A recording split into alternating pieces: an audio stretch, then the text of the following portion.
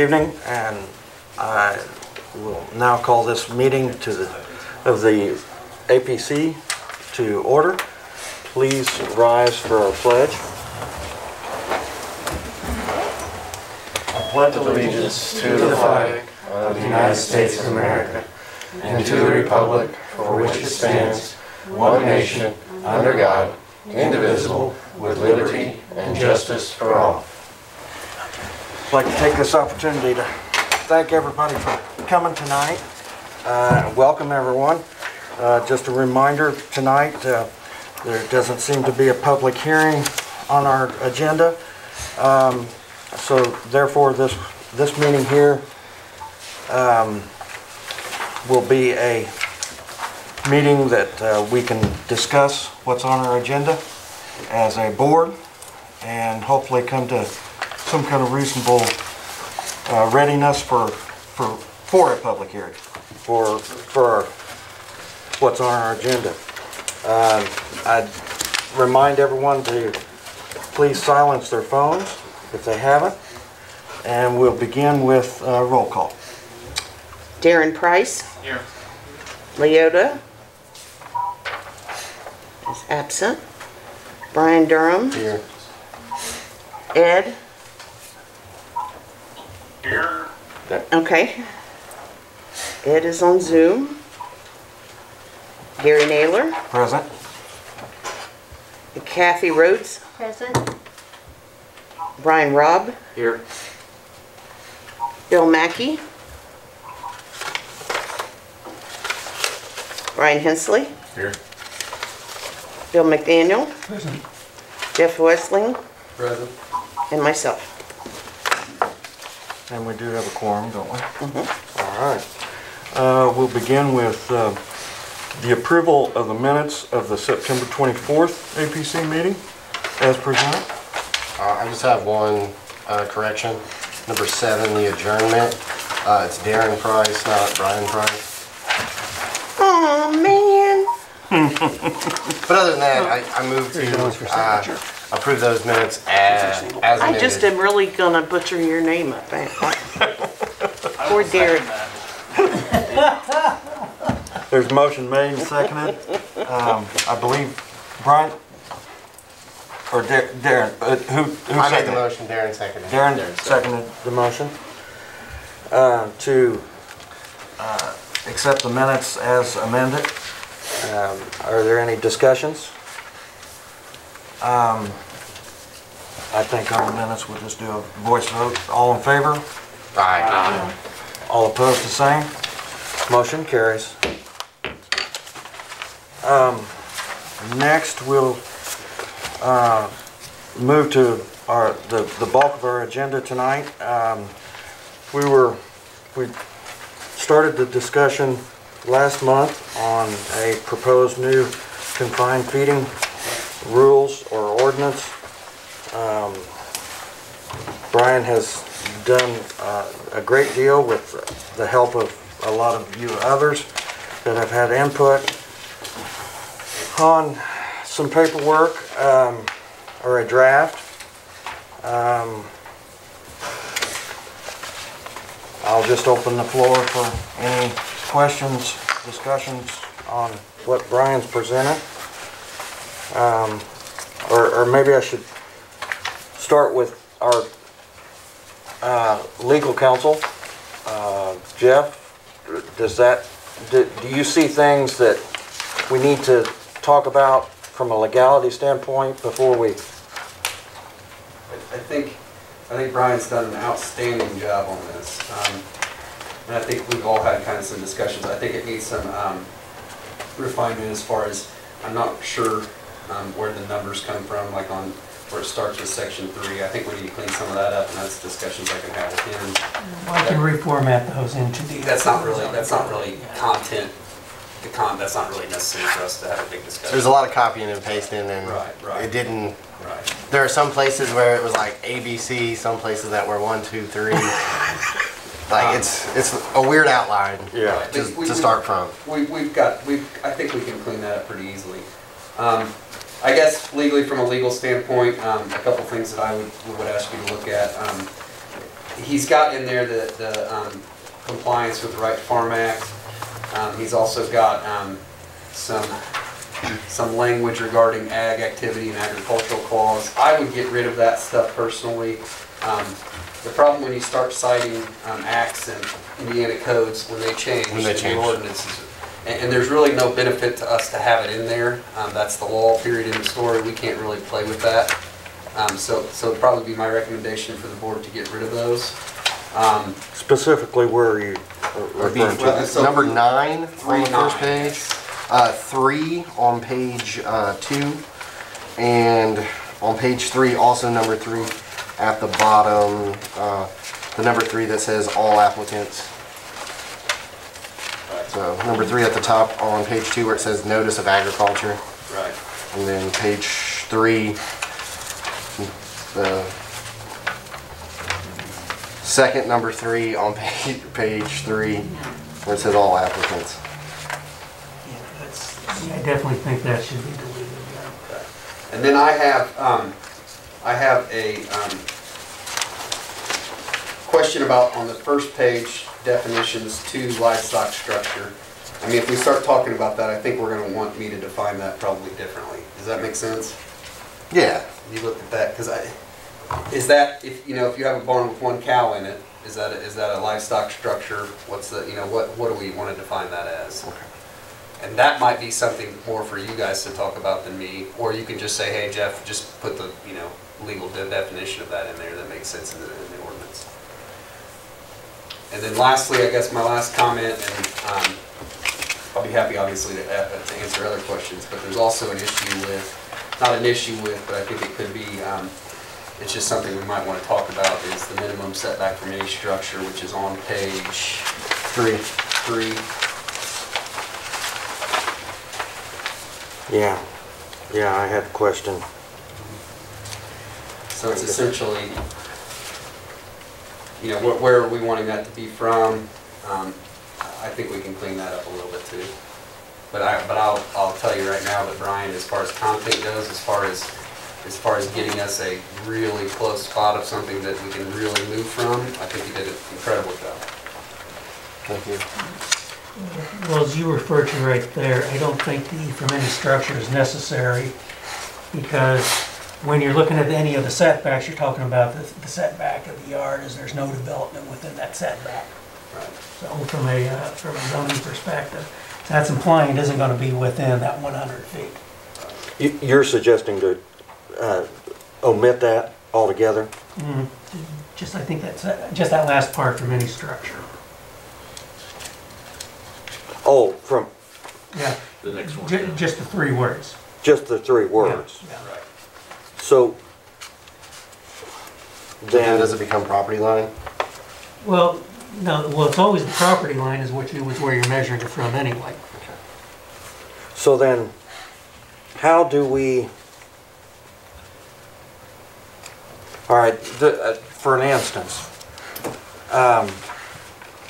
if we maintain 100 feet setback from the property line, however, if we move it, for instance, to the west within 50 feet of the property line, or to better accommodate to the east of us, our neighbor to the east, how do we accommodate that then? Okay, that would, typically that would be through a variance. I mean, as long as it doesn't We could do that too. impede on the neighbor to the west, it makes sense to me to make it more user-friendly, to have something in there that allows us to move that to better accommodate neighbors, or No, that makes sense to have a leeway. I mean, have the, the permitted. I mean, how do you do that language with that? I guess, what's your question? Okay, He's asking about a variance to move from the 100 feet setback. Say I have a parcel and the perfect spot is only 50 feet from the property line on the west side of the property. How do we So if we leave accommodate that. CFOs as a special, or as a special exception, right, then you'd ask for a special exception, but you'd have to ask for a variance, and that variance is how you get inside of those numbers. Okay, But I'll even as tell a- you, at a 100 permitted- feet, logistically, a CFO, and I'm certainly not an expert in this field, but I think you're probably not gonna have a lot of instances where you're gonna have a smaller setback than that anyway. You know, I mean, we could permit them on 1 acre, that doesn't mean you can actually put one on 1 acre. Right. Right, so I don't know if you're gonna have any that are, and Gary, you might know better than I guess. I think it'd be hard to even get them within 100 feet anyway. of a property line? Right. Well, the only thing that I'm looking at, for instance, the business that, the company I work for, they went out and bought a parcel of ground and subdivided it off a farm in order to build their building. And so that opened up the issue that they had to buy X number of acres to get those setbacks from the property lines. And I mean, yeah, I see what you're saying, but are we talking about the actual livestock structure, or are we talking about buildings associated with it, or? Well, I think this is actually isn't this talking about the livestock building itself? Has to be 100 feet I away think we from... need to make sure that's 100% clear. Yes, the livestock building, lagoons and so Right. on. I mean, is this the standard bill for any that's the other argument. building? I don't think this means the lagoon has to be 100 feet. No. I don't think this means that the windbreak, if we want to have a shelter belt conversation, I mean, I don't think the shelter belt needs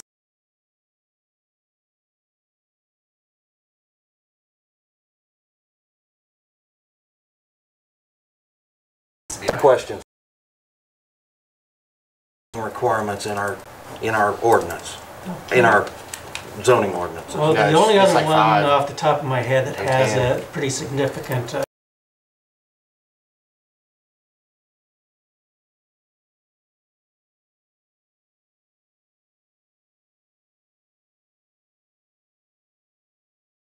setback in the A1 and the A2 district. For a dwelling or any other structure in those is from the road is 50 feet already.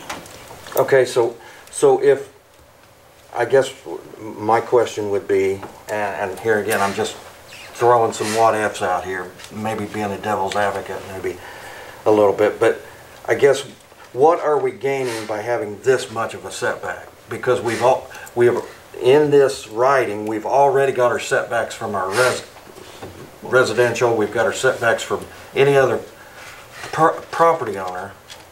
What's the reasoning for wanting to build that building 100 feet away from my own property line, for instance? Yeah, I mean, I don't know that there's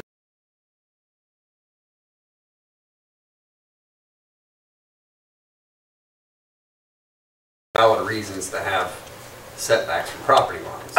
Yes, I did, and I'm not arguing that. I'm just arguing the distance. Why is it important for that 100 feet? Because we've already established in the ordinance that I got to.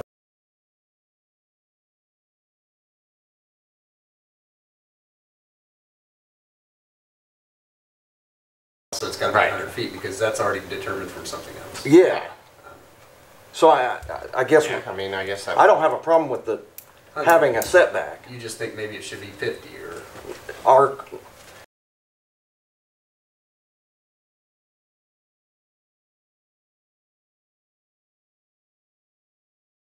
I know it. No, I get what you're saying, and that makes sense. I would almost say that maybe just the front, like a front setback, like to be 100 feet from the road on a front setback as opposed to 50. I mean, at that point, we're splitting hair.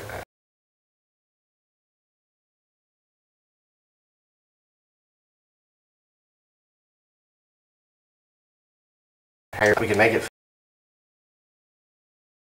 property line. Wells are generally 50 feet from a property line, right? Correct. Is that state code or is that just a traditional ordinance? I know that's some other counties, but I think that might be the actual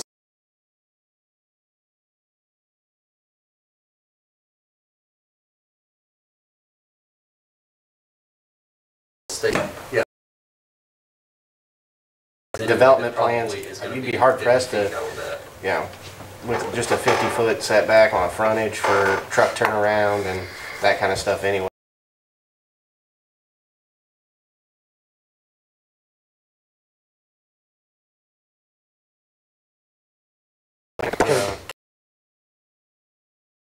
Rear needs to be 100 feet. I mean, The frontage this could cost a was a trailer 53 feet? Is that someone a standard trailer?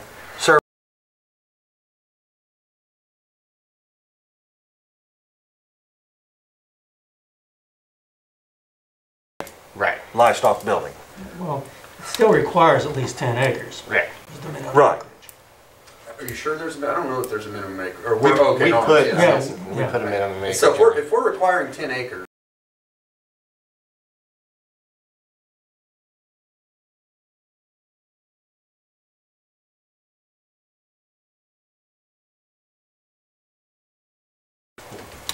$1,620 feet from the it's something you structure. guys could talk about, that to reduce it from 100 to 50. 50 is still a very reasonable number, that's it, I mean, that's it. And a situation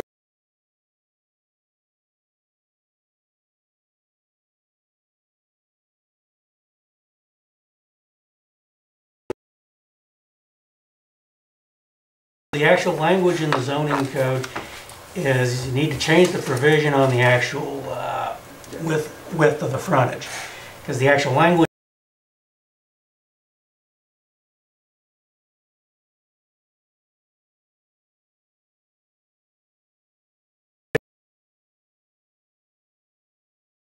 of road frontage. That's the language that was adopted in the zoning code in 1993.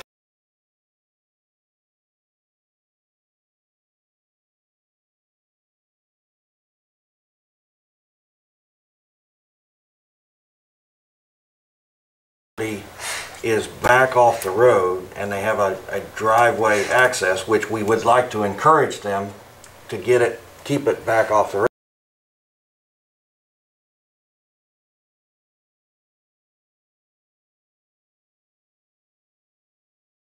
Road 500 feet. Think of what a 10 acre. I mean, yeah, I'm lot trying looks to like. measure. But you Well, could have if it's a got long an skinny easement to one. it or something. I'm sorry? Well, if it's got like an easement back to it or something like that. Well, you know. well,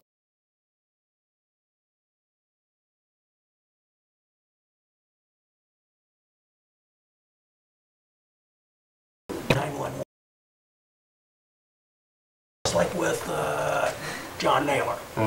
They allowed it to reduce it so it would not impinge on the corporation land, farmland. And then also it was the same thing with McNivet's, when they split their house off. Because another practical side is looking at something more narrow is that the frequent requirement is that banks place on with refinancing is to split the house off, and then you have to have the drive that meets the requirement. So you do that, so if you provide in the A1, A2, you can then actually say provide something in here with saying, okay, so make it 50 feet, for example. And that would be much more reasonable than say having to provide 150 feet of drive. Well, and in this instance, 500 feet's a huge amount. Yes, it When I'm is. thinking about it, I mean, 100 is gobs plenty for semi-travel. yeah, I mean, I'm thinking, I own a 400-foot wide lot, Okay. and the idea that you'd have to have 100 more feet of that, and it's a 7-acre lot, so I mean, I'm trying to think of 10-acre lot, I mean, that's tough, I mean, that's a lot of width. I don't know what the purpose is, I guess. I guess What do we think? I mean, what do you think that, what's the value, I guess? Yeah, I having- think the 500 really is unreasonable. Right. you do agree with that then, Bill? Well, I do agree with that. It's probably closer to about half of that, right? Well, I'm thinking 100 is plenty. I mean, Because if you're to go to the same for residential structure in that particular, in the A1 zoning district, that'd be 150 feet. So, for a residential structure, but if you could always, for uses out there, you could actually then call for something with less than that. So what you're saying, our zoning laws now, a residential home would require 150 feet of road In frontage the A1 district. in the A1 Because the district. building pocket, think about Well, the I can lot. live with staying with that. Okay. I So so the road frontage is the same as per the single-family dwelling in the district. Any other house down the road, you know. But I just couldn't see the need for the 500. Because, to be quite honest with you, most people that are building these buildings now are not anywhere close to the road. No. They want them back off the road. They want them for the biosecurity and the security, both.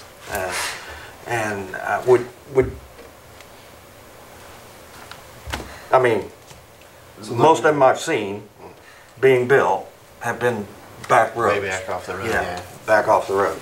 Looking at the setbacks, do we want to leave the 100 feet in the front, which would be towards the road, and reduce the side and rear by half? I mean, what's everyone thinking about? There again, I was just asking To make you questions. a minimum, you're 100 feet off the road, minimum. Is that far enough? I mean, probably. Can I offer an item, like an item, not a comment on the ordinance, but items, regulations, is that okay? Yeah. Items, regulations call for 100 feet off of, since we're 6 feet, is this okay?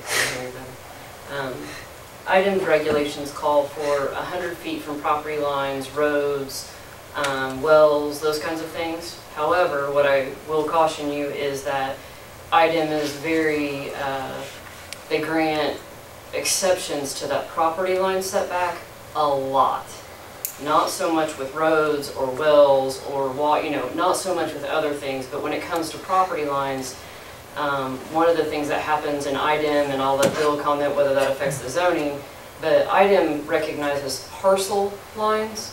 So for example, if it's, Fayette County Swine LLC that owns a 10-acre parcel that they're going to put a barn on, and they own the adjoining 40 acres around it, IDEM forces them to be 100 feet from the parcel line.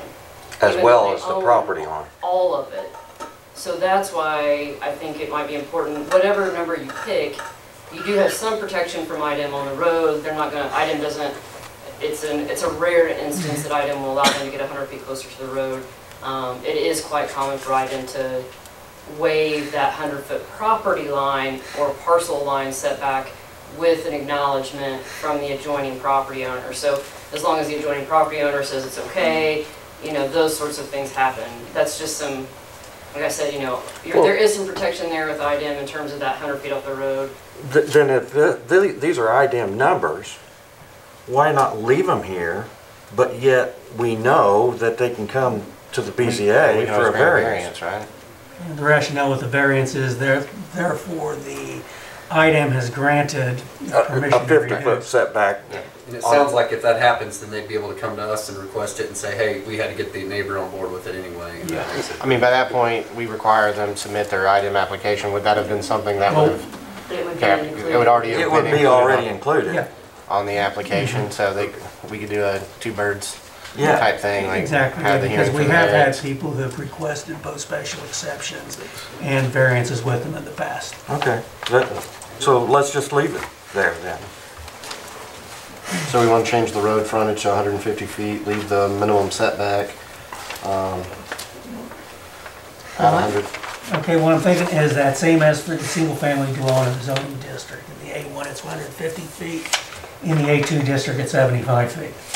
If you're gonna make it consistent with the zoning code for any other.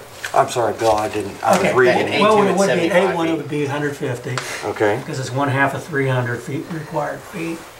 Okay, in the A2, it'd be 75 feet, because it's 1/2 of the required lot width of 150 feet in A2. in A2. And you're suggesting then to put language in here for both? Yeah, indicate, Ag yeah, zoning basically language is going to indicate that the road frontage as required for any other use in that, such as a single-family dwelling in that particular zoning district. Does everybody, So if it's in an A1, it's 150. If it's in an A2, Be 75 feet. and from a legality standpoint, it follows every other, It's- right? It's I mean, so consistent. Yeah. we wouldn't have a problem with that, right? Sure. Okay. All right. Oh, Another one I don't think is, I think necessary, because as of several years ago, that I haven't found the actual ruling, but there was a ruling that is at the time was going on primarily with wind turbines, and was casting doubt on the use of reciprocal setback, separation distance as a regulatory taking. And quite honestly, I don't think someone is going to want to build a house. If they're going to have a property there, the odds are they weren't going to want to build closer than that anyway. The case you're talking about in Indiana went up for appeal. Yeah. They argued reciprocal setbacks was not constitutional, Yeah. okay? Reciprocal setbacks, just to make, you guys probably already all know, you're very smart people, but it essentially says that not only can theirs be that close, but then you can't build a house close to the CFO either, okay? So it kind of makes it to where neither can happen. That case went up on appeal, and there were like 2 other issues involved in that case. The Court of Appeals heard the other 2 issues, maybe 3 issues, they heard other issues that essentially made the case change and go back, and so they did not consider the reciprocal setback because they didn't need to. And the Okay. Court of Appeals tends to do that, rather than cleaning it up, they just left it there. So Okay. it was a part of an argument, but to me, reading that case, it didn't really define whether or not it's legal or not. Okay, all right. Reciprocal setbacks do make me a little touchy on representing you guys in the future if somebody wants to build a house. I mean, it's a little, I see the argument for both ways, and I'd feel comfortable arguing for both ways. Probably safer and cleaner not to have the reciprocal setback, but I get the argument for it, Gary. Yeah, because I think, that, me personally as well, of course, you even as the attorney, is that the risk with having something in there that can actually potentially be seen as a regulatory taking. Right, and also probably not, I mean, I don't know how many people are gonna rush to build their house, you know, and It should take care of itself, you would Right. think, but it's still, it's a little. But I mean, if tricky. somebody wants to build a house, who cares where they want to build a house? I mean, I don't care if somebody wants to build a house next to, I used Now, to live does near a the- Rumpke does- dump, so I mean, I had a house built next to a Rumpke dump. And but this doesn't affect that family from building on that No. property or closer, does it? I mean, if they so desire. Okay. Well, if you got rid of reciprocal setback, it doesn't impact anybody's ability Okay. to build a house. All right. Now, then one I have a question, Brian, about the residential subdivisions within a quarter mile of an agricultural zone must address the following as part of the primary approval. Of course, something with the primary approval, that really needs to be in the subdivision standards, but where did you find that? I'm just curious. that's About already the in offsite, what's that? was from the ordinance that What exists language right is that, now. where we at? Where we at, Bill? I'm sorry. Residential subdivisions, property within Number 4. a quarter mile. That's already in our. It's already buried in there. So how Yeah, long that's a is it? copy and paste I- that already existed. I don't think that's necessary.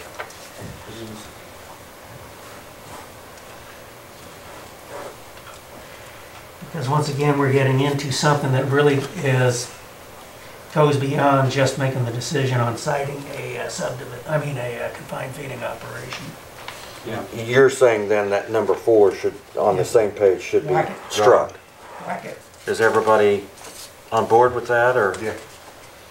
Okay. Yep. Whack it. Whack-a-mole. Hey, you guys are doing an excellent job, by the way. The discussion's phenomenal. What did we think about the reciprocal setbacks? I'm fine with axing the reciprocal setbacks. If, I mean, Okay. That's number 1, above that. Okay. Reciprocal setbacks. Okay, we've had some conversation about the development standards. Gary, could you read the comments from Bill Mackey, since he wasn't able to be here? All right, comment that Bill made, and I'm reading it as he wrote it. I do not like the idea of having one standard distance for all setbacks. I am not sure about the 1320 1,320 feet distance. I do think it needs to be less than the 1,620. Maybe 1,500 feet would be a better option. And what's that referring to? Development standards number Well, yeah, it's 9. basically Bill's saying that Page 2. he doesn't have a problem with just being all the way across the board the same line. I apologize, he does or doesn't? He does not have a problem with that. I misunderstood. Yeah. I do not like the idea of having one standard. No, Bill, that's Oh, is not that what what he he said? says. He says, I do not like the idea of having one standard distance for all setbacks. Okay. But No, it then says, I do like it. Oh, I'm sorry. Yeah. I do like the idea. Okay. Yeah, I was gonna say, I thought, Okay, I read that wrong. I apologize. yeah, okay. I Hey, didn't think I read that wrong earlier. And the reason I went with the 1/4, because it was simple, like a quarter mile is a very simple, with 1,320 feet versus the 1,620. It just seemed easy to say quarter mile. What, But Bill, 1,500 is fine too, it just makes it Yeah, a, and for instance, let me ask, so I can put it in perspective of some existing operations. And I hate to mention them, but the two that are already in our county, recent ones, where could they still be sitting there at 1,620 feet, where they're at? oh, I haven't run the math on that since we I went through mean- the ordinance. I don't think there would have been any problem with placing them in either of those locations. I don't think so. Because I know I'm trying to under- picture a quarter Because I know mile. under the quarter mile, that it would not have been a problem. Okay, all right. Because though, when I went through, where I was testing different locations in different townships, those are the two of the locations I used. And I guess while we're discussing, as we're discussing that, those distances, the paper, I'm not sure if you sent this, Brian, with the charts of the other counties, or I can't remember. no, I didn't, that was, That was, Was that your? That was early on, yeah. You know, there's a lot of variance yeah. with these Like Wayne counties. County, I think is a 600-foot separation distance. Yeah, Wayne County's 600 feet, 1,320 from any other zoning district. Yeah, and I thought that was huge, because that would get us away from having to include all the hamlets, because most already have another zoning district within that that hamlet.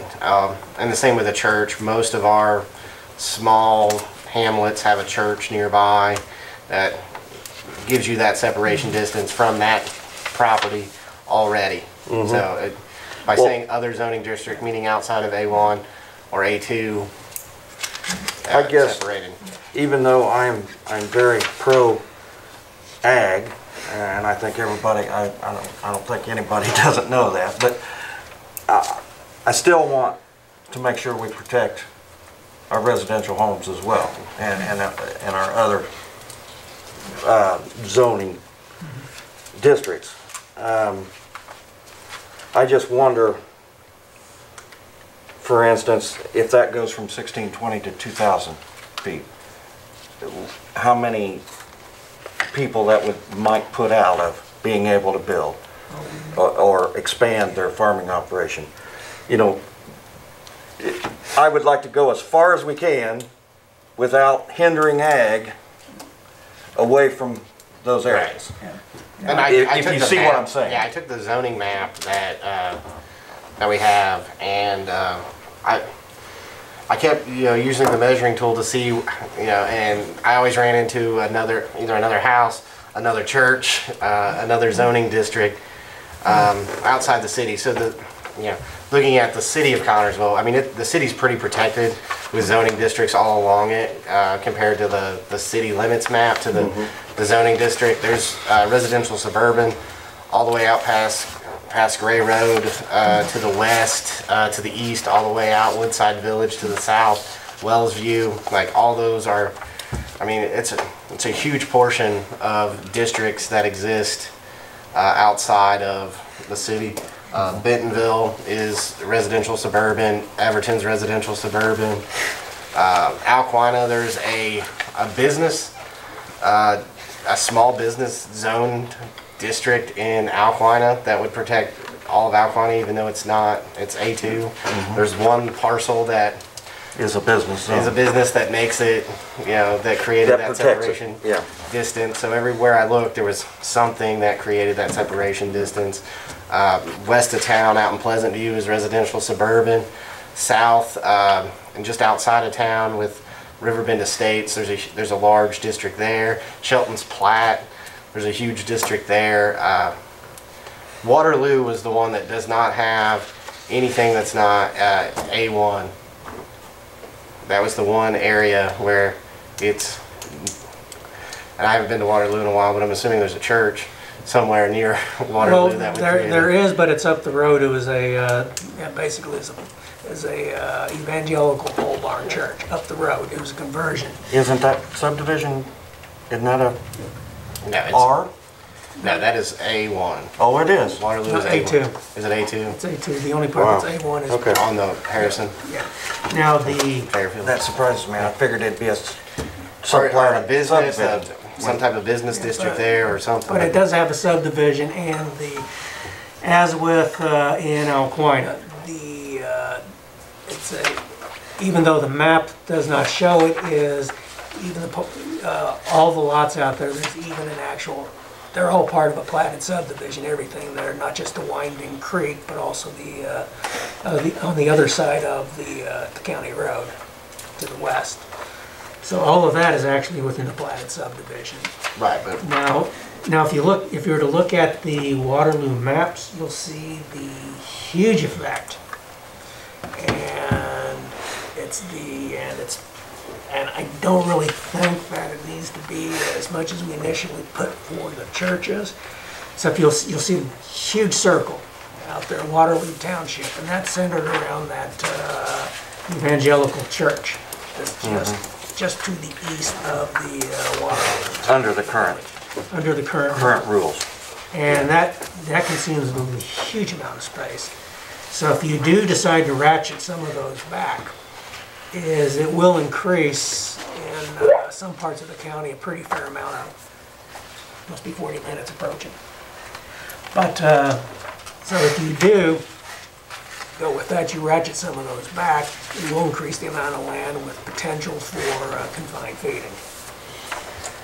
Now some parts of the county it won't probably make as much of a difference, because if you get down in parts of southern parts of Orange, parts of Jackson, and also Columbia, I found out early on it's pretty hard to find some place that is less than a quarter mile from another dwelling down there. It isn't easy. It's possible, but it isn't easy. So I guess Bill's suggestion is even less than the quarter of a mile. He's suggesting 1,500. Well, that's well, actually more than a quarter 1320 is a quarter mile. 1620 is 300 1320 feet is a more quarter than a quarter mile. Okay. So, And that was actually changed when it went to the commissioners, because before it was a quarter mile, and then they added 300 feet yeah, to the separation distance. yeah, So- because the rationale that was added to the Okay. separation distance was, they asked me what in the A1 district is the actual, had to do with the lot width, the setback for a dwelling from a property line. So that's why they added the 300 feet. I see. Okay. That's where that came from. All right. And then with regard to platted subdivisions, you know, I changed it to another zoning district to eliminate platted subdivisions, because they're, it allows the people who, if you live in Waterloo and you want to create a residential suburban district, you can ask to create a residential suburban district. I don't want to force it on somebody to, if Right. somebody who lives near Waterloo wants to build a structure right now, they would be permitted to do so. Well, if you're reducing that down to a quarter mile, the only real difference that you have is instead of from the property boundary, it's actually the distance a quarter mile from the structure. Yeah. Yeah. Well, with the zoning district, it's, if the whole parcel is Yeah, what's Plan the whole, doesn't- it's measured from the parcel, if you Yeah. have one that backs right on the actual edge of the subdivision. So you have additional feet. Yeah, you have all those structures along. Yeah, so if you have the dwelling, then each one is actually plotted individually. So even Alquina, the last house, or the first house, if I'm coming in on Alquina Road, there's an automatic separation distance from the structure itself that's a quarter mile from the first house. So if you're headed east-west on Alquina Road, that if you wanted to, you'd have to be a quarter mile from Alquina. Or the houses in Alquina, you already have to be a quarter mile in this. I hate Right. to break in here, but Bill, if you can text me Ed Harrell's email address, please, I will go ahead and start a new meeting for him. Okay, oh crap, my cell phone's at home. CK Harrell, Text me that, that would be great. Okay, get Ed? Yeah, because it's charging, was down, I put it on the charger while I got home. I Okay. tried to contact Ed on the Zoom meeting. Oh, I got it. All right, I will send that and start a new meeting with him shortly. Thank you.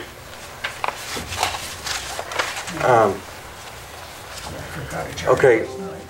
So are we happy with the quarter mile? Do we want 1,500 as Bill has suggested? Mackey, that is. Or do we want more? Do we want less? What's the general consensus? I'm fine either way. I just thought quarter mile was an easy. Well, it's a nice round figure. Yeah. I mean, but like I said, I'm Remembering how far you have to be, I'm it's a quarter interested mile. in protecting the residents as much as possible without hindering ag at the same time. And that's why I would much rather I'd much rather see, I'm like Bill, one setback for everything. Right. Well, I have the maps. I sent. Well, I guess looking at it from your perspective, Gary, is that additional 200 feet going to hinder that much? Yeah, I don't know that it's gonna hinder, that's what I'm at, yeah. Yeah. You know, does 2,000 feet hinder ag growth? It will, because one of the tests I did early on was at a half mile from dwellings, which you're pushing that 2,000 feet, you're pushing it, you're about a little more than a third of a mile. So by the time you got up to about 2,000, a half mile, there's virtually no place. There's even less up in Posey and Fairview that you Okay, can put one okay, in on. so that is too far then, Yeah, I think it really is. okay. I'd have to run half a, mile. You're looking at what, like 2,500 feet or 2,640. 2640. yeah. And I just sent. Yeah, I just sent John 2 maps. If he could. It's the city and then the zoning districts around the city to show you the difference on how much farther it would be.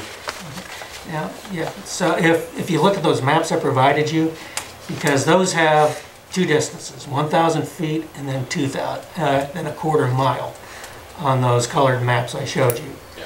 So that gives you an idea of, say, without having to run through an analysis again, what could happen is if you do increase it Yes, I to know. 2,000 feet. Turn on your camera, please. I can control it from here then. John needs to control it. Okay, so 1,500, or you want to leave it at the 1,320? Well, if John will bring up if he can bring up those maps just to. And I guess I wanted Just to as a ask, visual reference so that you can see what it would be from the city.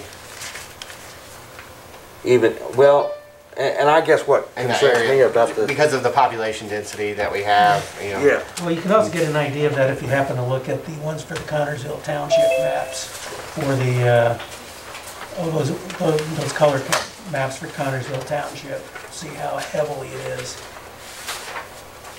So those will help make the same point. Same things with the ones for Harrison Township.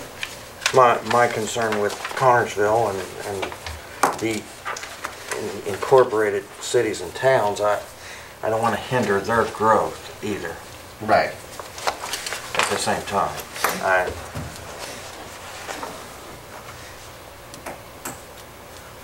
I wondered if we wanted to look at a possible larger setback on our incorporated towns and cities. Buffer. So, Because right now they're at 1 mile. 1 mile.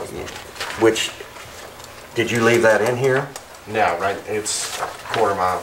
Yeah, that's what I thought. That's why. Well, no, there isn't, it doesn't necessarily specify cities and towns, incorporated areas, it's just other zoning districts. So anytime an R happens, or commercial, or anything happens besides agricultural A1 or A2, then you have that setback. Yeah.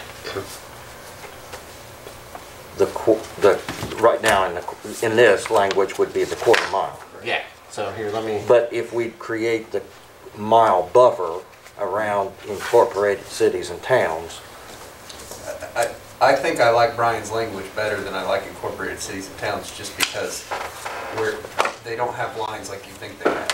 yeah, see, Gary, look. You see the city, that's the city. If you go to the map around the city, look how much Now, more Glenwood's pretty straightforward. around the city is. Right. Well, Glenwood's incorporated.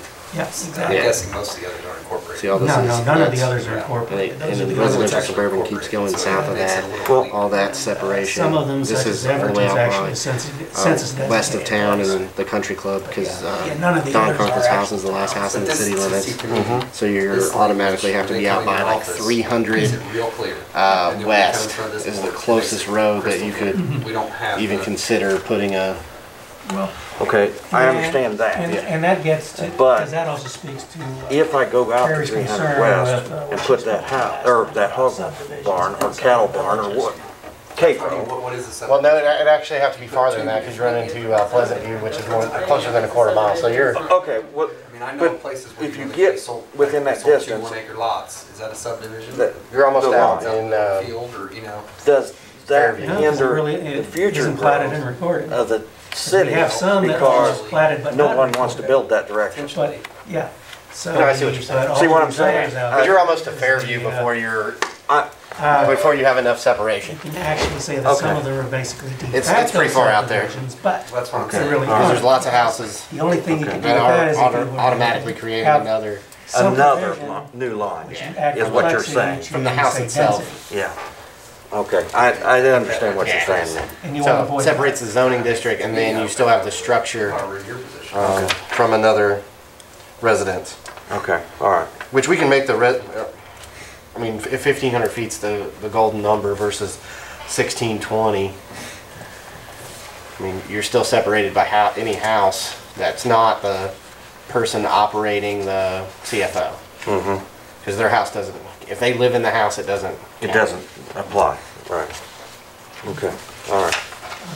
So, but Jeff, you would rather leave that language out of a buffer, creating a buffer, Correct. from a legality Just standpoint? from a clarity perspective, I think I think there's an important distinction that some of these smaller subdivisions they can come in here and ask to be rezoned. And that would clarify, if they went for a residential zone, if they applied to get rezoned, that might clean them up if they think, hey, we want to extend some of those. Yeah. The other Okay. thing, I don't want to keep you guys continuously going, but one other thing we've talked about that we've not talked about tonight is, at some point, we got to talk about whether we are going to have a permitted use, or if they're all going to be special exceptions. A good point. Ideas? I'm fine with making it a permitted use. If they meet these qualifications? Yeah. Yeah, if they've met the qualifications and it's already agricultural anyway, that would be fine. And that's where I'm at. I too agree that if you meet these qualifications, or whatever those qualifications may be, Right. then it should be permitted in an ag zoned area. If you don't meet these, we have the BZA that you can come and ask for variances. Or is that, I mean, that makes sense. does to that me. work from the legality standpoint? I mean, if you Yeah. don't meet the permitted, They have the right to petition, yes. uh, Doesn't mean the BZA would have to grant the petition, Right, but they do right, have the right to right. petition. yeah, If they meet all the qualifications, then they don't, then they have the right to, where he could just sign off on it in the office. and go on, Right. yeah. Now, Bill, one thing that I wanted to ask, Yeah. I'm of the opinion, I think, and maybe things have changed now, and I'm behind times, but ag does not, do we require building permits for ag? Okay, things like Production. barns, no. These ones do because it's an industrial type structure. So they have to get a building permit from you, and you have to inspect it as it's being built, just like any other Yeah. building structure. Yep. Well, for Okay. example, out there with the DNA genetics. Right, Okay, just for the foundations and the footings and the floors, I was out there probably about a dozen times. Okay, Because okay. each time they're gonna do it. all right, okay. And that's what I wanted to make sure that we, Yep. if we were gonna make it a permitted use, then we should, our building inspector should be out there making sure that they meet all of the qualifications as it's being built. I think, I think we should have that right. Right.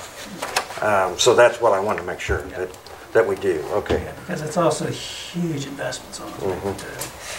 So, everybody else on board with permitted use, if they meet these meet the qualifications as we end up approving them? Okay, all right. But back to the development standards, I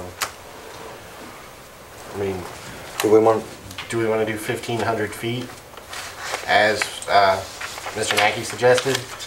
Leave it at a quarter mile, which is 1320, or something else? I think if you look in the matrix that was sent out, like, for instance, Wayne County, it's like 600 feet. And Rush County, I think it's a quarter mile from another zoning district, if memory serves me correct. Which is where I got the quarter mile from. I'll be honest, I took it from Rush County because it made sense. looks like 750. Is it 750? Yeah, theirs are, I think theirs are closer. Randolph County, from a public use area is 1320. Quarter mile. Quarter mile. From a residential, it ranges from 870 to 2,000. Maybe we just keep it at a quarter mile, and then if again, they can request a variance or whatever, right? So just leave it at a quarter mile, I think that'd be the easiest. Okay. I suspect some people would rather not open that can of worms.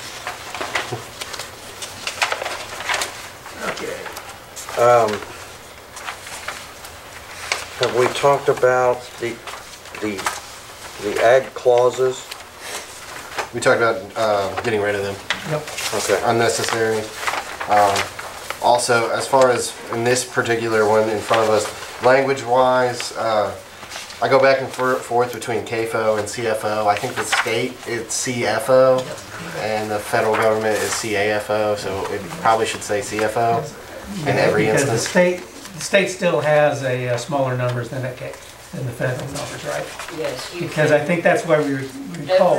every CAFO, CAFO, is also a CFO. So if you In the say state of Indiana. Yes, if you say CFO, you catch everything Yeah. without having to, And henceforth, having the definition with the actual numbers as per the state of Indiana. So what is that difference? the difference is that the federal government regulates concentrated animal feeding operations, that's what that stands for. And they believe that number is at 1,000 animal units. So what that means is 2,500 head of swine that are over 55 pounds, So bigger pigs are 2,500. Nursery pigs are 10,000. That would be 700 dairy cows, 100,000 layers. There's a matrix that gives you an equation to get there. And the federal government of the Clean Water Act regulates those. Basically what their regulation says is if they're designed to discharge, then they have to have a permit. But the CAFOs that are in Indiana and honestly nearly everywhere in the United States are designed to not discharge. So even though there is the law in the books, it doesn't really apply to the farms that are being built here because they're non-discharged. They're non-discharging farms. So the state of Indiana in actually 1972 created a confined feeding regulation that made a different number. And in Indiana, we actually regulate down farther than any other state. We regulate at 300 head of cattle, 600 head of hogs, or 30,000 poultry. And so those numbers are a lot smaller than the federal numbers. So what Indiana did was they took what they had for the smaller farms, incorporated a lot of the things that the federal government wanted for those larger farms. You know, the federal government tried to regulate the non-dischargers and they lost in court.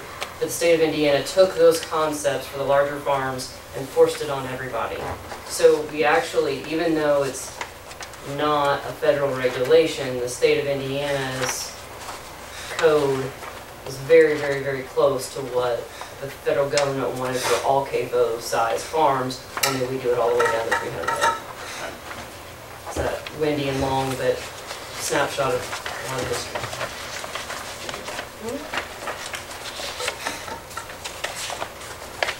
Okay, does anyone else have anything else that they wanted to bring up or look at? Oh, did we have a decision rendered on the separation distance? I think we're gonna leave it at the quarter mile. Okay. I think that was the general consensus. Leave everything at a quarter mile. Setback distance, keep it at 100 because of IDEM. You can ask for a variance. Submitted items. That does pretty much cover everything in this, doesn't it? And I think having the copy, their IDEM application answers most of the questions. I sent everybody what's on the IDEM application. So if you had a question, it's probably already answered in there. When it comes to us. Yeah. Yeah. Or comes to Bill. So, anyone else have anything else they wanted to talk about or refer to, or? I think the only thing that we need to talk about is on the first page, the livestock structure. And maybe we asked Jeff to help us on that, on creating a definition for a livestock structure that... Can you just add in there that that is a CFO, at a CFO, is a structure at a CFO? Will that help us prevent the 4-H'er from falling under these guidelines? It makes sense to me. I mean, I'll add something about like it could be at a CFO facility. CFO facility. Park property. Or CFO livestock structure is defined as. Something on that line. I mean, just... Would it then, I assume it probably wouldn't hurt to mention that then basically that, 4-H projects, 4-H kids are exempt. But I think mean, it's... that's completely different. Like, you can, unless you have 30,000 fowl or 300 cattle or 600 swine, I mean, you can have 29,999 chickens at your house if you want, and you're not a CFO. If you are, again, just as a reference for state, if you are a CFO, so, if you already have a permit, if you confine anything else, it also is listed on your permit. Yes, it is. So, for example, if you, and it doesn't happen very often, honestly, because it's pretty rare that it's on the same parcel, but and the two that are here, I can't, so let's use Joe Herman for a better example, because Joe Herman's the farm there in Glenwood, and the house is right there. Theoretically, if they have two 4-H pigs in a lot next to the house, theoretically that has to be on his permit. And it usually ends up getting roped in that way. So honestly, it's really rare that it happens, but it also, if there is any confinement on a CFO, IDEM will force them to include it on their permit, and they will have to comply with all the IDEM setbacks. So I don't think it would hurt.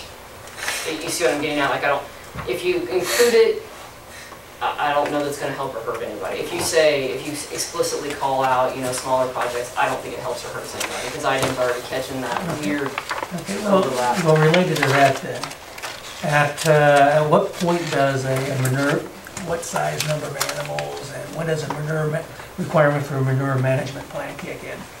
State of Indiana, you have to have a manure management plan if you haul more than 5,000 cubic yards, which isn't very much at all. But it's through the state chemist's office. If you're not regulated if you're not a CFO, so, if you've got, honestly, it's not very many cows. So if you've got 10 or 15 cows in your hauling manure, on your ground next to you, to your house, you're regulated under the state chemist's office.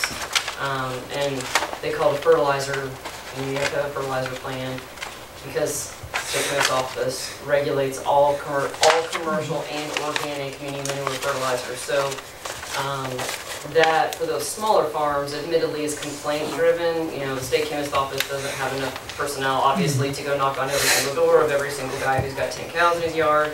However, they are supposed to be keeping track of the nutrients in the manure, the nutrients in the soil, how much they apply, when they apply, their crop rotations and yield goals, and have that available for the state chemist's office upon inspection. They have 15 days from notice of inspection to provide that to the state chemist's office. Okay, well, part of this is also, because I'm just trying to work through some of the things with the accessory uses. That's the, now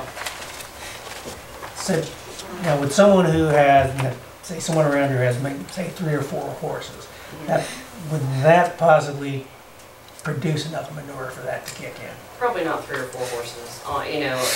The rule then is keep it out of the creek, quite frankly. However, anytime, it doesn't matter if it's 1 horse or if it's 50, if they do get it in the creek, then they're automatically pulled under. So that's IDEM, isn't it? Yes, if you have 3 horses and you dump all their manure into the creek, you suddenly have to get a CFO permit, and you come under these same regulations as everything else because you polluted. Yeah. So. Okay. So I guess it's really, most of the kids, if it isn't on a farm with a CFO, that are doing, say, it would not fall. Animals, just like with your daughters. I believe that's actually a felony too, right? Isn't there's a criminal code section about if you knowingly willfully do so. Okay. If you pile it next to the creek and you claim it, if they can't prove intent, you got to really aggravate them. The only times I've ever seen them use the knowingly, willfully under the criminal code is when guys put a pump on a lagoon bank. That's happened twice in the last 20 years that I know of. It's been charged in Rush County in the last 5 years. Yeah, I know. Yeah, that guy. But at any rate, that was awesome. But that's if its intent is there, then clearly they go through the criminal code. Okay. But it's really hard for the smaller folks. Like So basically, really, it sounds like until someone's starting to approach something that goes beyond really just a hobby. Yes. Yeah. If you are, producing income off of it, you should. That's a decent trigger in your mind. If it's a hobby, it's one thing. If you're producing some kind of income off of it, that's a decent trigger for you should be keeping track of all your inputs. Okay. All right. That's just what because like I said, because this is also related to just dealing with some of the clearing up some of the misconceptions and misunderstandings we really have with the accessory uses. Yeah, and there's a lot of, state chemist's office usually has to deal more with we're close enough to Ohio, we get a lot of poultry manure from Ohio. Yeah. That's probably 50% of the state chemist's workload in this region is making sure that the manure that comes from Ohio over here is properly applied. Okay. So while we're talking about manure, I had one other note that I wanted us to address because I'm familiar with an incident in another county. To my knowledge, we don't have anything in here regulating satellite manure storage. I was actually going to bring that up. Yes. Nope. And I really think there needs to be some language in here that protects our residents and so on and so forth, gives them the same protections under our CFO for satellite manure storage. And I don't know how we do that, Jeff. Maybe that's a legal That question. sounds like a for you. Jeff question. Yeah. Yeah, we can add a section for that, or we can, So I guess, So there'd so be probably then it'd be then something similar then on the size of satellite store. Manure storage is then requiring then the permits and then the actual design. a lot of that's gonna be so heavily regulated that we can probably piggyback off those regulations. right.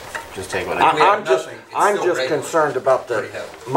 I guess my biggest concern is if we have a quarter-mile setback for a livestock barn, then I want a quarter-mile setback for a satellite manure storage.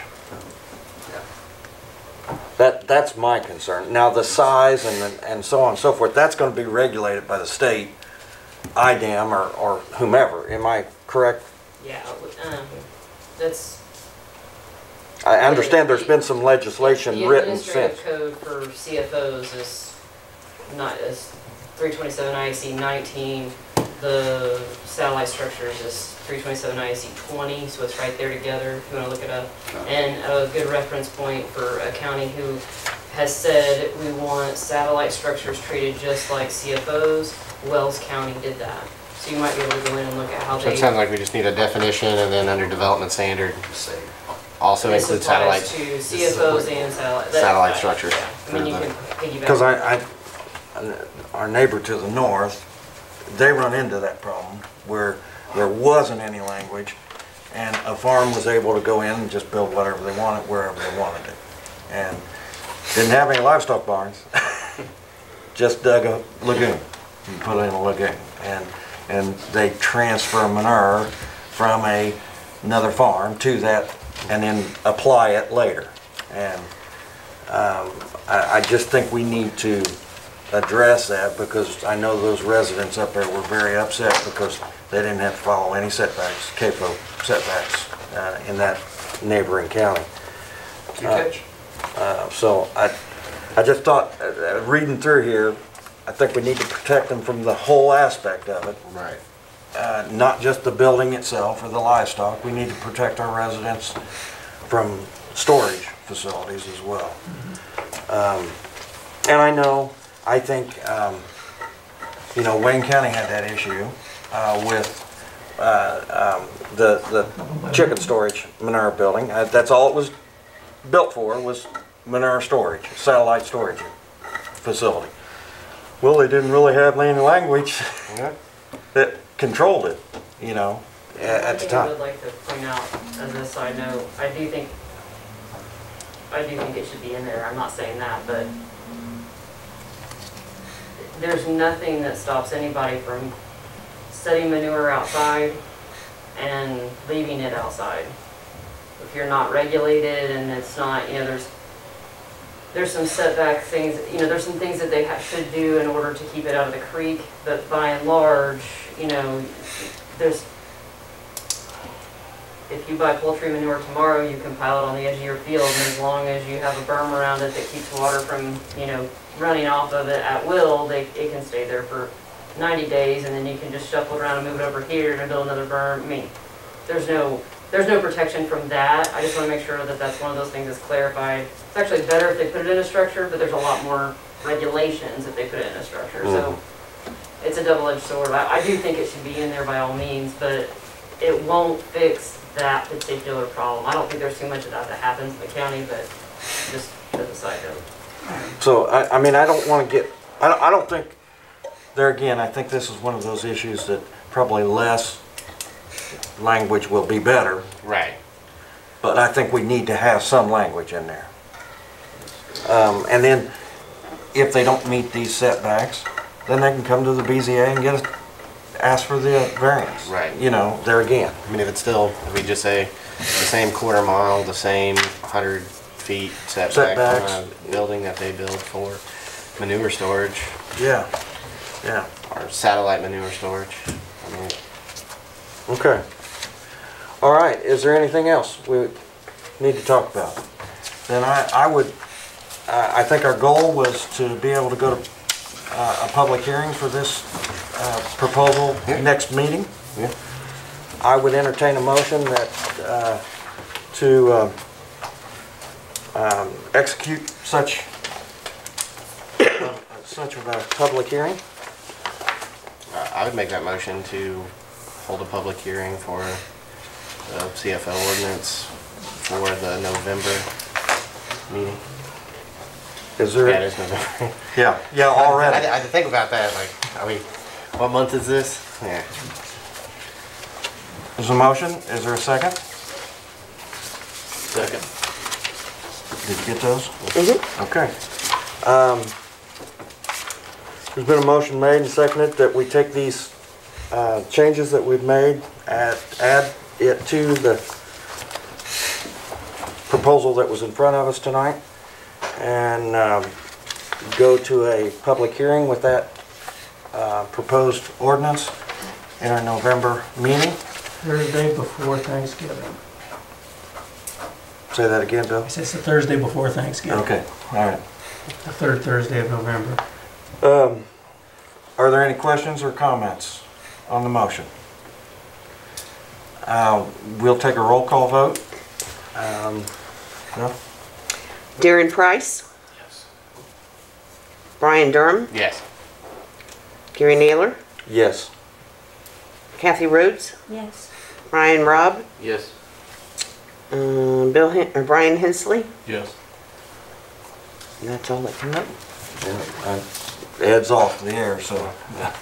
Yeah, we've lost him. So, motion carries. Brian, you've been doing the most work with this. Can you take the changes and put together a final draft for us Yeah, I can do that. for Bill to advertise? And I'll probably have that back. Jeff, you I'll can send it help to him. Jeff. I'll have it to I Jeff think we're probably pretty tomorrow. close anyway. We've got some. Yeah, yeah. Send it to Jeff and let him finalize it with the legalities of it, and then get it back to Bill for advertisement. We'll have to advertise when, Bill?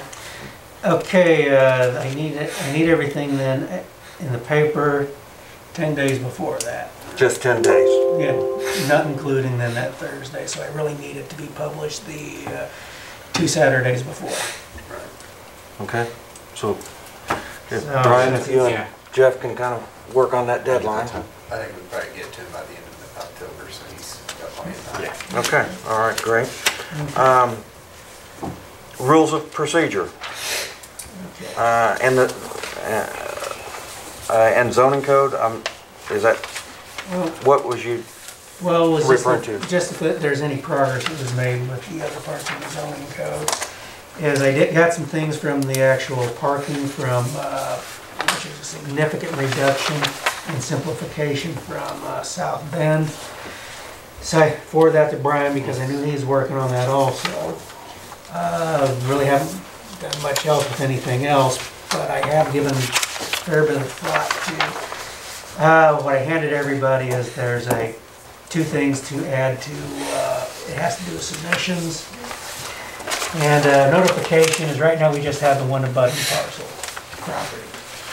It's pretty much a standard anymore. It's being increased to most jurisdictions. It's 660 feet from basically the parcels within 660 feet from the property line, or with the smaller parcels and more densely developed area, 2 parcels. Okay, then the other part is the submission and the notice. Is a submission to me to get on the agenda is 28 calendar days. Then the next one, deadline will be give me 7 days to review and then provide notice if it's complete. Okay, then 14 days before is the publication of the public notice and the postmarking for the abutting property owners. I have the staff report completed at that time, and then the 10 days to post the agendas. So, Is that mostly on rules of procedure though? yeah, that's rules of I procedure. thought so. Yeah, that's rules of procedure, and this would be applying to both the APC and the BZA. And so, I know we still have other things with it, but I think, because I know this is one there's questions about, so I've been giving this one a fair bit of thought after some of the stuff last year. Since I've been working on the rules of procedure, I did not work on them this month. I kind of had the disruption, so. That's perfectly understandable. Okay, all right. So, under those two, is there anything that this board wants to act on tonight on, as far as the zoning codes and the parking, and is there anything that needs to be Well, yeah, I asked Brian. a direction given? If Brian wanted to, if there'd be a time, so, at some point, so, since Brian has shown an interest with that, I know he's also done work with the accessory uses, is as we start getting past, dealing with things for the CFO, if Brian would want to say sometime with me, and then I know that Darren's also, worked some with that, if we can sit down and then work things into an actual draft for those changes. Yeah, we can do I think that. that'll be a Okay. good one to do. All right. Okay, that's great. Yeah, because we can probably in conjunction then work on reducing the number of uses on those tables also. Be more broad. Yeah, because that kind of speaks because they made those, South Bend made their parking requirements much more broad also. Without Okay. lacking the Much wider specificity. amount of square footage and stuff like that. Yeah. Like ours is 150 square feet net, even though we use the gross figure. It's language that's erroneous language. All right, okay. And, well, for example, one of them it was for the retail, is 400 square feet per occupant. And so then using the occupant load is then the actual occupant load based on the building code. So if we use the occupant load based on the building code, we don't have to define, the square footage net or gross, because that's already there with the building code. Okay, all right. Actually, Gary, I have one more thing that's not either 1, 2, or 3, but I think it's also important to get back on and get completed would be a comprehensive plan, an updated comprehensive plan. And we're missing out on opportunities both at the county and the city where we don't have a comprehensive plan that works, that's updated and works. 2011 is our last comprehensive plan, so we've missed out on some opportunities because of that. And having that, we can work the zoning code as we go, but making sure that we're back on track for the comprehensive plan. And Brian, to be quite honest with you, the reason that I've kind of put it on the back burner was basically our funding source for the comprehensive plan went to COVID, really. As did the money from the IOCRA plan. I mean, all the Okra money Right. That all went into the same thing. went to, So even before COVID, that's what I was referring it's to, our- Bill. He's not the Was the current Okra. Oh, yeah, Okra, absolutely, yeah. representative. We have a new Okra representative for this area, but the guy who replaced the previous Okra representative, I had asked him about a planning grant, and he's like, honestly, you got find a way to come up. You don't want to put one of your Okra grants that you're eligible for into a planning grant and have a whole year where you can't apply for something else from Okra, where you're tied into an $80,000 planning grant. He basically said find a way to come up with the money to do the comprehensive plan without using Okra to tie our grants that we're eligible for up for a whole year. I don't know if he had some information that maybe some other projects were gonna take that, and he was. Now, I guess where I'm, okay, let's take it one step farther than that, Brian, and I don't disagree with you, because I had the same thoughts, but I was getting a push that we don't have the money unless we get an Okra grant. So, as a commissioner, that's the direction I was being pushed in. However, the city and the county, I can't speak for the city yet, but the county has received several dollars of Okra money through the CARES Act reimbursement grant that could possibly be earmarked some of those dollars towards this planning grant. And I know the city has applied. I don't know if you've I don't know yet, whether you've been granted the money yet or not, but we have been granted it and we've received it, received it. We were very fortunate. I think it's money that was ridiculously given to the communities, but if we qualify for it, we ought to take it. Right. So, and we did. We took advantage of it, and as a county. So, I guess my one question, or I'm kind of short-lived here, but this board should be pushing our county council to look at, hey, we need this planning grant. Or these planning funds, yeah. The funds for this grant. Right. Well, and to do this study. And I'll say that the more we can do, the less it's going to cost. The more we can put together. I mean, if you go to a person who, a planner, and basically the data and stuff that you're providing isn't all that great, they're gonna charge you just to come up with the data. So if we can come up with, you know, the most information that we can to make the planner's job as easy as possible, it's going to cost us significantly less money. I don't disagree, Yeah, so but that's- sometimes time isn't on your side when you try to do it in-house as much as possible too. You have to be careful. You have to find a happy medium with that, because Yeah, because I'm in-house. yeah, you know, but I mean, I do agree with you, Brian. Our last studies, some of the things they couldn't, our planner couldn't come up or couldn't get it out of our locals what the input that they needed, so they created stuff that doesn't work for Fayette County, Conner's own Fayette County, you know, and you can't really blame them because they couldn't get the inputs in the first place. But on the other hand, you pay them to do a job, so you expect them to get the right input too. So, but yes, we do need to work on that and get that back in the front burner. Because for what we spent on is actually a decent document for the amount of money. But that was the problem. Yeah. Because we would have, because conceivably it's really for if you're going to have consultants with it, really, you're looking in the neighborhood of $100,000 for a really quality project. Yeah. Product.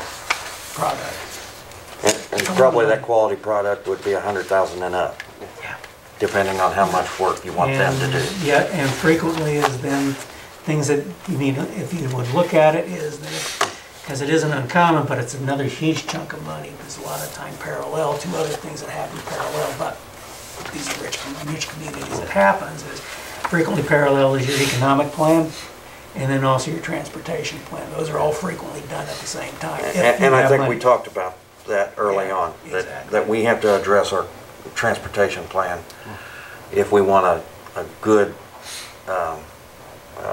overall plan. Yep. So, all right. Anything else tonight? We'll move on to director's report. I don't have a copy of the director's report. That's what I was trying to dig through here to see if it was in this pile, but I printed it? Oh, crap. My apologies. You sent it with the agenda. Oh, yeah, I did send it with the agenda. did you? Okay. All right. That's how I got a copy of it. Did you? I printed the And agenda you were smarter than for us. once. Tammy, you want mine? There's, Okay. All right. Do you need to read it? Okay, well, so we have the information. Okay. For the month of September, we had a total number of building permits. It was 15 building permits. Okay, for September 2019, it's 24 permits. Okay, this year and last year we had both one single-family housing permit. This year, no. Last month, no manufactured housing. But what we do have versus 2019 is 166 permits versus 141. 10 single-family dwellings through October 1st of this year versus 2 last year. Then this year, 1 manufactured home, and then last year was 3. So the improvement location permits, the total through, well, we had $511. It's a total of $6,206. For the building permits, $800.80. So it gives us $9,590.47 on building permits for a total up to this point of $15,287.47. The estimated construction cost for projects in September was $224,368.81. The total through October 1st so far for 2020 is $3,861,198.06. Now then, the inspections is with Bill Crawford did a total of 10 sites. After I got back over those 2 weeks were the 37. So the actual just site visits of those were not having to do with inspections. Those were 3 visits. So Mr. Crawford did not do any footing inspections. I had 4. So that's 4 projects. That means that's 4 projects that got started. Okay, the framing inspections was a total of 12. Mr. Crawford 5. I did 7. Of course, the electric permits were 4 for Mr. Crawford, 23 for me, and 27. But the bulk of those are the electric upgrades from replacing the meter bases, and then the connections from the new mobile homes up at Elephant Hill Mobile Home Park. So the owners of the new owners of Elephant Hill Mobile Home Park, they're putting a lot of money in up there. They really are. And because right now they have, oh God, I forget how many they still have, but they still have several more mobile homes to bring in. Each mobile home they are bringing in, they're building an actual concrete drive apron. Then once they have everything bought in and then those drives, they are going to then pave. Yeah, it's like 32 trailers and like almost brand new trailers. Yep, so what they're Well, attempting it's to getting do closer to 100 now. Yep, so what they're They just getting keep rid bringing of all them the old junk that was up there. They're taking the old out and So bringing new the in. mechanical, It's nice. there's a Mr. Crawford 1, I did 3, a total of 4 mechanical inspections. The plumbing was 2, 3, and then 5. And the final inspections were 3 for Mr. Crawford, 2 me, and 5. So Mr. Crawford in that period of time was 16 inspections. I did 44 for a total of 60 inspections over the month of September. It's been over 44 weeks as I did 37 site visits, doing 60 the inspections, and that's the staff report. I make a motion to approve the staff report as presented. Motion made. I'll second. That was Second by Darren. Darren? Motion made and seconded that we accept the director's report as presented. Any other questions or comments for Bill? Okay. Now, one thing is that we had a lot of permits that were issued, and I think we'll need with the time, but because of what's happened with the availability and then the cost of construction materials, several have not even begun because some of them, it's costs have gone through and some are really difficult to get. So at some point next year so they're still open, but hopefully cost and availability are going to come down. One of the things that affected availability and also cost, of course, were the fires on the West Coast. That kept a lot of things from coming this way. So we're going to see with that, and even though we had a lot of, another one they didn't get a lot of installed were a lot of the swimming pools. Because of course with COVID-19, a lot of people came in for pool permits, and but only a handful of them have actually been installed. Once again, difficulty getting the materials to, fabricate the pools. See, a lot of permits, but some of them are just really slow in having the work done. So, Bill, and I don't mean to drag this out, Yeah. but on those, aren't there expiration dates on those? Yeah, they're 12 months. So when it comes time so when it comes time, what I will do is I'll just request the area plan commission to go ahead and extend it without having to charge another fee. That's what I was wondering, if we could Yeah. help these along Absolutely. Absolutely. under these Yeah, circumstances. it's an unusual circumstance, and for things like that is that people shouldn't have to pay for a permit again Right. for things that are outside of their control. Outside of their control. Right. Absolutely. Okay, all right. Motion made and seconded. Any other comments or questions? All in favor, signify by saying aye. Aye. All opposed, the same sign? Motion carries. And then one thing before adjournment, is that, Jeff, this is a question for you. The extension of permits, is that something that we can just make a resolution to extend that? Or do we have to do it on a case by case? Like we can say any permit issued after March 1st? Well, I think what it would be, probably the best one would be as it gets closer to the time next year, would be to then grant me the authority on a case-by-case basis To extend those To for extend purposes those. of. allow me to Are extend we them. really gonna have issues though, or are we just thinking we might? We probably will, but we don't have any yet. Yeah, so it's just, it's kind of a heads up. I'd like for your department and this board to be prepared. Absolutely. I just know that's something that they have to, come to APC and ask for an No, extension?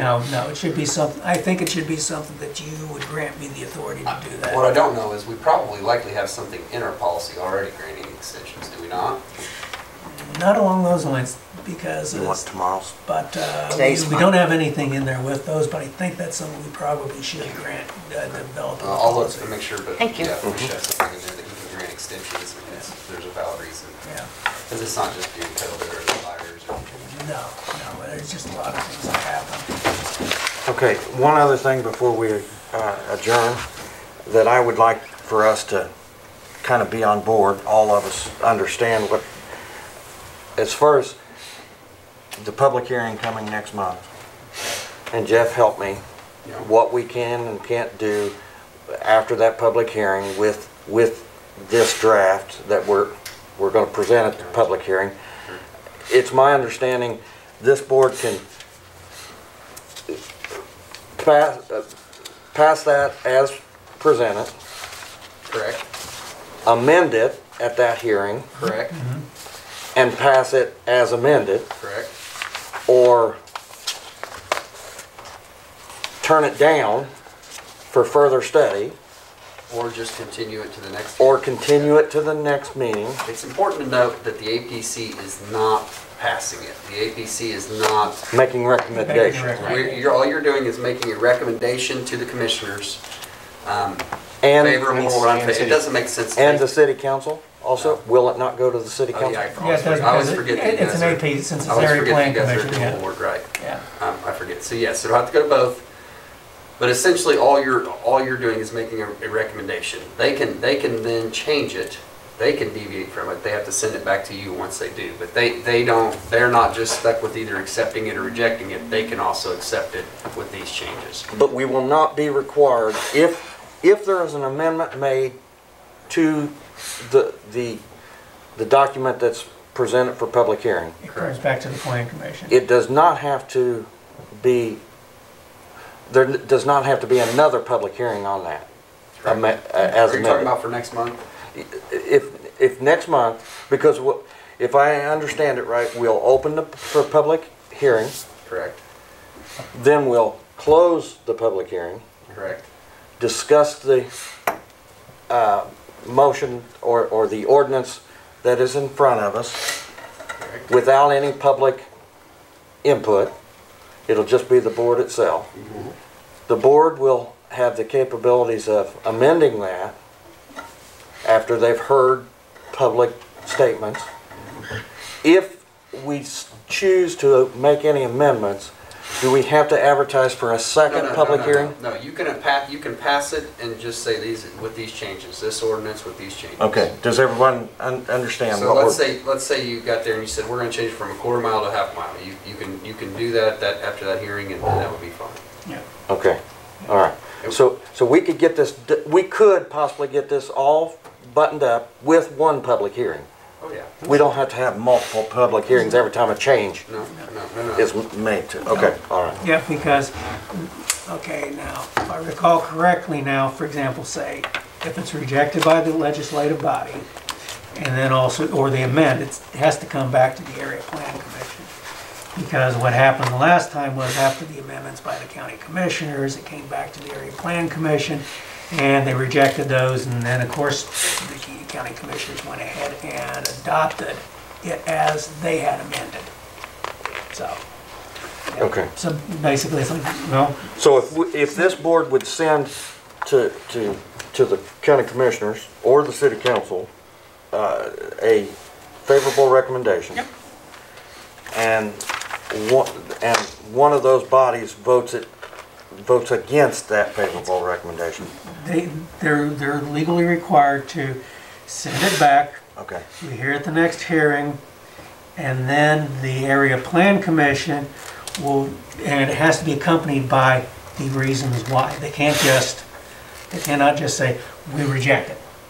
But they have to have the reasons for it. They need to provide the reasons for the amendment also. So Okay. it has to be a rational reason for doing so. Okay. So, And then Then we're I- still a recommending body, though. yeah, it still comes back, and, yeah. So for example, the Area Plan Commission agrees with them, it goes back, and then it's good. So, but if the Area Plan Commission, if I recall this correctly, because it's been a while, so if I recall correctly, the Area Plan Commission, if they say, no, we don't agree with those, explaining why you don't, but then it goes one last time and it doesn't go any farther if the commissioners go ahead and then adopt their own changes. So, It's not an endless cycle. So what happened, if I may, in 2011, the Area Plan Commission recommended to the commissioners an ordinance. They had a public hearing, that's several of them actually. They recommended an ordinance to the commissioners and the city council. Those two bodies added in several amendments and sent it back to the Area Plan Commission. The Area Plan Commission rejected it and said, we don't like your amendments, we like what we sent you the first time. The county commissioners and the city council said, we don't really care, we like our amendments, and they adopted the amendments. Yep. so do the commissioners and city council have to adopt the same? yeah. Yes, they have to adopt whatever the same is, yeah. Yeah. Because we're unified. Right. Okay. Yeah, well, they don't necessarily have to have the same things, but it's really nice and clean if they both adopt the same thing. Yeah, there were the amendments that were added, some were added by the commissioners and some were added by city council, but they just agreed together. I actually still have the document if you'd like to read it, where they're like, oh, well, our friends over at the commissioners, they did these and we liked them, but we'd like to add this. And the commissioners were like, oh, well, we like that one too, we'll put it in there as well. Okay. All right. Mr. President, if I may, one other thing I want to note, because sometimes these public hearings can get interesting, you get some people that come in that are very emotional both ways. I'll be happy to step in at any point if you guys feel like you're being, the thing you need to know is this is the one opportunity where people get to speak, okay? You know, during this time right now, somebody couldn't just come in and speak, right? There are certain opportunities, even though it's a public hearing, there are only certain times where they actually get the right to speak. This is one of those opportunities. I would tell you that there's going to be people that will look at one of you and ask you questions. You can of course answer that, but you don't have to. Okay, this isn't an inquisition. They don't have the opportunity to treat you poorly. They don't have the opportunity to inquire of you anything at all. Okay, so I'll be happy. I don't have a problem in the world shutting that down. All you have to do is give me a look, and I'll make sure to shut that down. Okay, Yeah. but don't at all feel compelled that you need to explain yourself, or you need to explain your decisions, or you need to be answering questions. That's not what that is, okay? So this is merely an opportunity for them to give you information, for them to state their positions, their thoughts, and you take those into account. That's it, okay? You don't have to, they're not somebody that can force you to speak, okay? So Yeah. just, that tends to happen at some of these, and I want to make sure that you guys are comfortable doing that, okay? Yeah, because it'll be at the, prior to the meeting, it'll be inform them, these are what the rules, these are the rules we have. You must make your comments to the president of the board. So, With nothing else, I'll make the motion to adjourn. wasn't asked Ryan for, was seconded it? it. Okay, Motion made and seconded for adjournment. Any other questions or comments? All in favor, signify by saying aye. All opposed, the same. Motion carries. Meeting adjourned. Thank you very much for the input.